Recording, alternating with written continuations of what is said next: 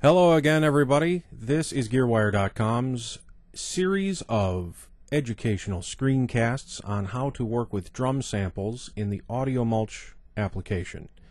Audiomulch is a good example of a philosophy that has been floating around out there for a while, and that philosophy is Tim Toady. What does Tim Toady mean? Well, Tim Toady is just an acronym for the first letters of every word in this phrase. There's more than one way to do it. It's like WYSIWYG is what you see is what you get. Tim Toady is there's more than one way to do it. And Audiomulch is a real Tim Toady application. We've got a bunch of drum samples that I recorded myself a little while ago.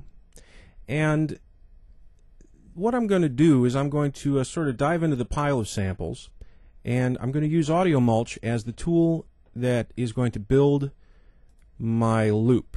And I'm actually going to do more than one loop. I'm going to use Audiomulch's preset capabilities to flip through different loops. And, I don't really have a super clear idea of how this is going to turn out, but I do know that the drum samples are basically pretty good.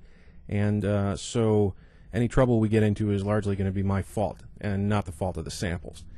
So let's see what we can do, and let's see what how Audiomulch changes the way we think about how we work with samples. What we've got here is a blank session, or a blank patch, if you will. Blank meaning that there's only the sound out contraption sitting here, which is normal. You got to get to the sound card somehow. And speaking of which, let's monitor here. What we're going to end up doing is insert a stereo mixer into the Audiomulch patch. And let's do that right now. And we simply right-click into the field and select mixers, and we get a stereo 8, an 8 stereo channel mixer. Let's right away connect the outputs to sound out.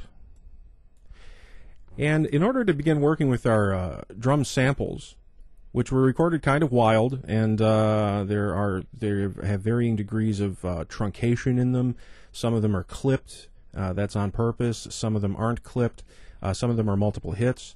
One thing that I like to do in Audiomulch is I like to give different contraptions slightly different jobs, and then put together a mix of contraptions together as the component parts of a larger drum piece.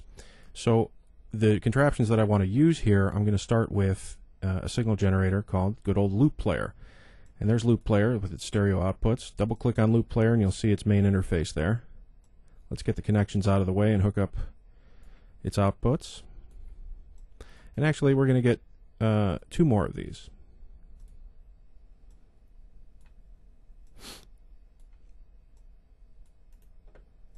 Having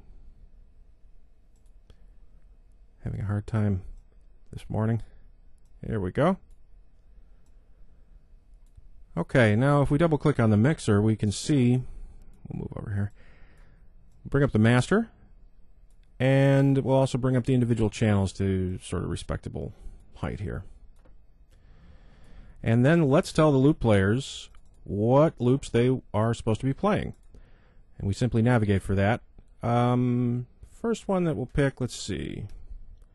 We're going to put a tom roll in there. So let's see here. 4 toms. Which one was it? It was 4 strokes, yeah. Alright, now we're going to hit play and just audition that real quick.